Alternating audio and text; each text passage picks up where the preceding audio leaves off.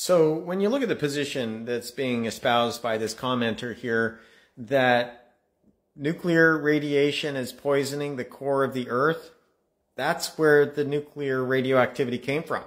That's what keeps the core of the Earth molten.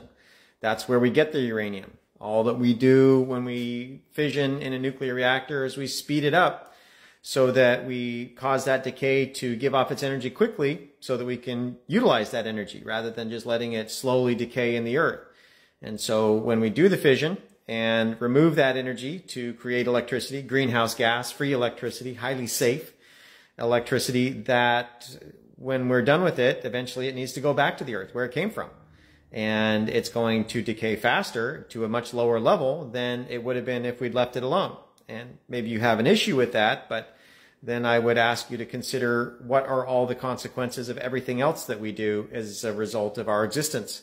And so obviously the right thing to do is something that's sustainable, has a very low environmental footprint like nuclear, that has a great benefit like giving you a lot of energy like nuclear, that has a very small area in terms of the environment that it uses up like nuclear, that has an incredible safety record in terms of extremely low numbers of accidents and deaths like nuclear.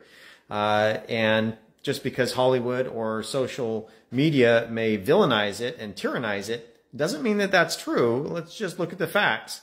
And sometimes the facts might not agree with our assumptions, and so maybe it's worthwhile to take a look at those assumptions in terms of just how beneficial nuclear energy really is, as opposed to the narrative that we have in society about how terrifying and horrific nuclear energy is, when it's incredibly beneficial and it can give us everything that we want.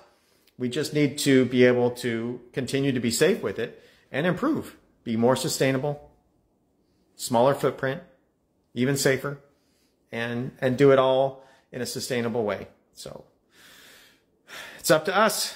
We can either be afraid or we can take action. So I hope that helps. Hope you enjoy the video and hope you have a good day. Thanks for watching. Bye.